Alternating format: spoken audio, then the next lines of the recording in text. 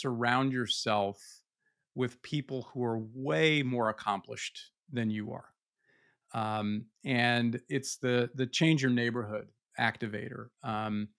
My my grandpa Ben, my mother's father, my paternal grandfather, when I was looking for my first house, pulled me aside and gave me some real estate advice. And he said, "Mark, whatever you do, don't ever buy the most expensive house in the neighborhood, because over time, there's only one way that can affect the neighbors can affect your property value, right?" And I thought, wow, that actually makes sense. And I thanked him for his advice. And of course, I've heeded his advice in all of my real estate transactions, and that was great. Mhm. But about 6 years into my leadership development practice career, right, running my business, I realized, it dawned on me that Grandpa Ben wasn't just giving me real estate advice, because I had become among the most expensive houses in my professional neighborhood.